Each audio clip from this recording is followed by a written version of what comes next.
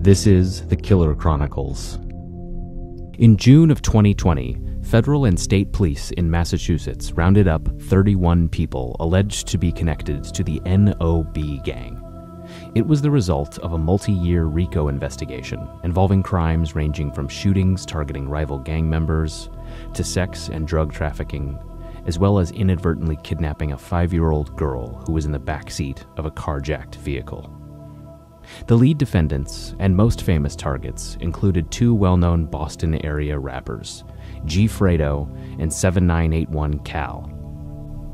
Their careers have continued to rise even as they've spent the last 2 years behind bars on pre-trial detention. But as we will explore, the feds have made this case about their lyrics just as much as the various crimes NOB has been linked to. In fact, prosecutors used both rappers' lyrics against them to argue that both men should be detained without bail, calling various lines and video scenes nothing more than thinly veiled attempts to intimidate potential snitches and obstruct justice. KAL and Fredo responded that their First Amendment rights are being threatened by overzealous law enforcement. Now, 2 years after charges were filed against the main group of 10 NOB members, things seem to be wrapping up. 5 people have already pleaded guilty to racketeering and conspiracy charges, including Fredo. And Rule 11 hearings, where guilty pleas are likely to be entered, are scheduled in coming weeks for the remaining defendants. With the case potentially on the cusp of its end, we're taking a look at how we got here and what lies ahead. The NOB gang is based in Boston's Dorchester neighborhood. The name derives from an acronym that specifically refers to Norton, Olney, and Berry streets, where the gang originated. But according to federal prosecutors, it has grown into a massive, sprawling criminal enterprise that's responsible for not only violent crimes, but maintaining illegal sources of income in Rhode Island, Maine, Connecticut, and of course, all across Massachusetts, especially Boston. NOB is closely associated with the older Boston-based Wendover gang, and rivals with the Cameron Street and Holmes Avenue gangs, among others. The gang is known around New England, but at the time of the indictments, rappers Fredo and 7981 KAL were gaining national notoriety for their music. And according to 7981 KAL's attorneys, he was in the middle of negotiating a record deal with Jay-Z's Rock Nation at the very time he was indicted and traveled back to Boston from Los Angeles to turn himself in. Their songs have racked up millions of views on YouTube, and new releases still gain instant popularity. They've also featured another rapper and co-defendant, Samael Mathieu, aka Hamathang, on several songs. Big tech hit his lungs, leave him breathless. HSM, NOB, bitch, we be reckless. Early into the prosecution, attorneys for the federal government successfully filed petitions to keep both Fredo and 7981 KAL in jail on the basis that their lyrics and videos not only contained evidence of murder conspiracies and other crimes, but in some cases were actually attempts to dissuade witnesses from testifying against the gang. Both men have issued public statements in songs, interviews, and in KAL's case, a letter to a federal judge refuting the government's allegations. In one interview, Fredo said the case was, quote, just a bunch of false allegations. It's just a bunch of false allegations. I'll be home soon. I know I'm innocent. Though, as a part of his recent guilty plea, prosecutors agreed to seek a sentence between 5 and 13 years in federal prison. As early as 2017, a task force of police in Boston, Randolph, New Bedford, Stoughton, Brockton, East Bridgewater, Taunton, and Cape Cod, as well as the Massachusetts State Police and federal agencies like the ATF and FBI, began investigating NOB. Prosecutors described 4 fatal shootings believed to be committed by NOB members, as well as more than a half-dozen attempted murders, most of which involved shootings, but others that simply involved NOB members being stopped in rival gangs' territory, and police theorizing that they were on their way to kill people. The shootings followed a similar MO, with the alleged perpetrators securing stolen cars and stashing them at various members' houses, either before or after, as well as NOB members often scouting the victims before the shooters moved in and opened fire. For example, on July 14, 2019, 22-year-old Adelson Barbosa was shot and killed at Columbia Road and Stoughton Street in Boston. 7 months later, his twin brother, Ailson Barbosa, was shot and killed in Brockton, Massachusetts. Both shootings are believed to be tied to the NOB, and prosecutors believe the Toyota used in Ailson's killing was stolen during an armed carjacking in Boston, and that NOB members David Rodriguez and Joseph J. Money Gomez later pawned jewelry that was stolen during the carjacking. Almost exactly a year before Ailson was killed, 20-year-old John Colon was fatally shot in front of his home on Troll Street, allegedly by two NOB members who obscured their faces.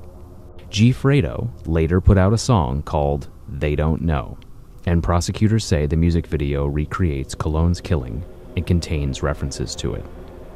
Without specifying, the complaint alleges the video also includes the NOB member who rented the Chrysler Pacifica used by Colon's killers. On September 5, 2017, an alleged Cameron Street gang member named A.J. Montero was getting his hair cut at a barbershop on Stoughton Street in Boston when two assailants drove up on a scooter, and the person on the back of the scooter ran up and opened fire, killing Montero. An NOB member named Ricky Pina was on court-ordered GPS monitoring at the time, and so authorities claimed they could prove he went back and forth in front of the barbershop. Then went to Fredo's nearby home and contacted at least one other NOB member, Alidio Barbosa, aka Ace Boogie. While we won't detail all of the attempted murder charges, a typical example occurred on August 12, 2018, when a man was shot in the hand by a .357 Magnum at a mobile gas station near the Quincy home of Fredo. Police are protecting the victim by referring to him as John Doe 6 in court records, and they say he was fronted drugs by NOB but failed to pay for them, which is why he was shot. Like in many of the other attempted murders, the victim was cased before the shooting when a black Audi passed by him twice. The Audi was later located in Dorchester and contained a backpack, ammunition, cell phones, and a soda bottle with DNA linked to NOB member Wilson Dub Goncalves-Mendes. While all of these violent crimes and more were detailed in the complaint, the actual charges in subsequent indictments included one overarching racketeering count that included general allegations of murder, sex trafficking, and attempted murder predicates, but the additional counts were limited to distribution of fentanyl, crack cocaine, and other drugs, and possessing various firearms, mostly pistols. Overall, the evidence was based on vehicle searches, cell phone dumps, poll camera and in-person surveillance, jail call recordings, witness statements, and stop and frisk detentions, among other things. But for Fredo and 7981 KAL, the case very quickly became about rap lyrics and rap videos, with a central focus on two songs in particular, Dead Ops Part 3 and the aptly titled song Rico, which was allegedly recorded weeks before the Rico case was filed, but contained such accurate details about it that a magistrate judge wrote that 7981 KAL must be a clairvoyant. In addition to various gang indicia in Dead Ops Part 3, the feds pointed to a moment at the 1-minute 32-second mark, where a man with a blurred-out face is seen sitting in a split screen. According to prosecutors, the man was a rival gangster who was pistol-whipped and robbed by J Money and Malik Mook Hobson in a prior incident. The prosecution further alleged that 7981 KAL and Dub confronted the victim in a state courthouse and secretly recorded the video of them shaking him down and threatening him against testifying as a means of further dissuading him. On top of that, the song contains the line, Bitch boy, yeah, you put all them shots in my whip, but your man's got God in the whip. Snitch boy, yeah, you told on J Money and Mook, so you know when I catch you it's lit. Just remember my... They also took note that the song Die Holmes was filmed in rival Holmes Avenue gang territory and featured the gang's clothing being set on fire. While these prosecutors clearly analyzed numerous rap songs, their conclusions aren't always spot on. For example, one court filing by the U.S. Attorney's Office says the term lick is, quote, street slang for an act of gang violence such as a murder for hire, when it's almost universally known as a slang term for referencing a robbery or a theft. In the song, Rico, prosecutors contended that 7981 KAL warned potential witnesses to, quote, stick to the G code, and bragged about violent conduct by NOB. I'm worried about the feds come to hit us with the Rico. I'm worried about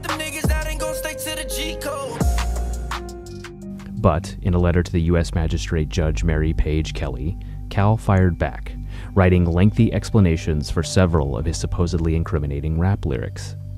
For instance, when he recited the line, "4 bodies in a month, bitch, what you know about 50 bands a week," KAL explained he was talking about a famous friend of his who slept with 4 models within a month and made $50,000 touring.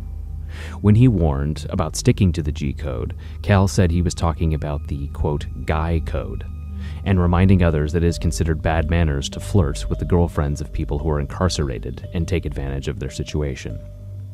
When he rapped about, quote, going in for the kill when I ride, he said he was talking about doing his best to flow over a good beat.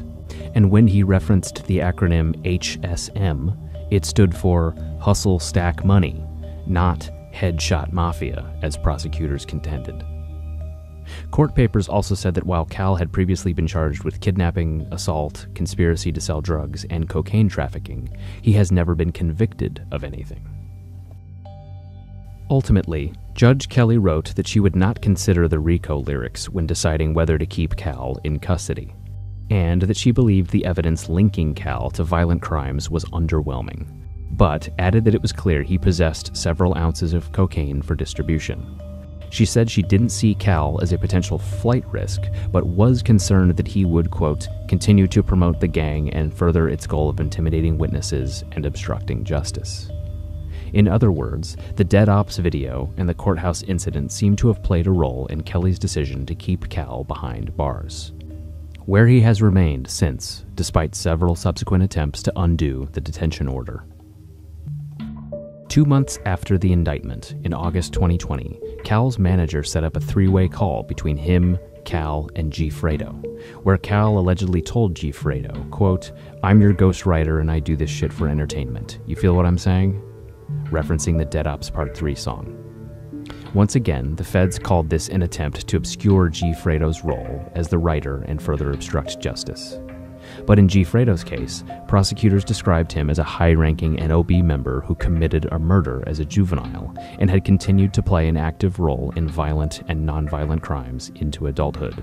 So the chances of him being released from jail before trial weren't very good to begin with, regardless of the content of his songs. This brings us to the present day, where everyone has either pleaded guilty to a federal offense or two, or seems poised to. Joshua Trouble Teixeira pleaded guilty to racketeering and drug conspiracy in March, and faces up to 20 years. J Money pleaded guilty to racketeering and gun possession, and also faces up to 20 years. Hama Thang pleaded guilty to racketeering and conspiracy to distribute controlled substances, which carries a minimum of 5 and a maximum of 40 years. Darius Trigatre Bass pleaded guilty to racketeering and also faces a max of 20 years.